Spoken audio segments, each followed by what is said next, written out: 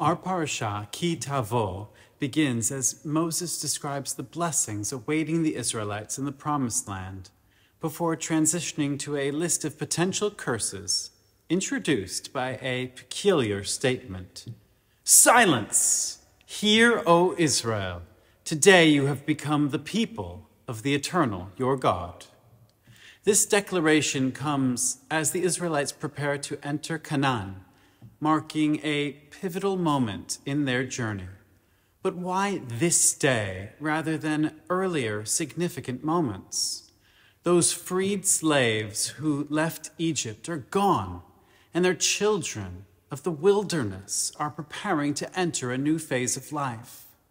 Today, B'nai Yisrael, the children of Israel, become Am Yisrael, the Israelite nation, signifying a major milestone as the Israelites collectively become B'nai Mitzvah.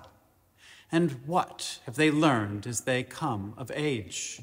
Silence can also be active, intentionally creating space for communication. And Shema, the command to listen, carries the instruction to focus and pay careful attention. This means being open, listening even when the message is unpleasant. There's a time to be silent, making room for others to speak with respect and patience. There's a time to listen, to learn and understand when the wisdom shared is just and ethical. But there is also a time to acknowledge that each of us is a child of the eternal God, an active member of the people of Israel, with all the blessings and potential curses this entails.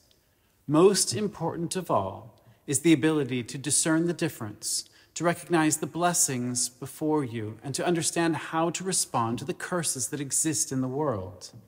As we reflect on our penultimate parasha, may we embrace these responsibilities while maintaining curiosity and wonder, striving always to understand what it means to be an Am Ladonai, a people of God. Shabbat Shalom.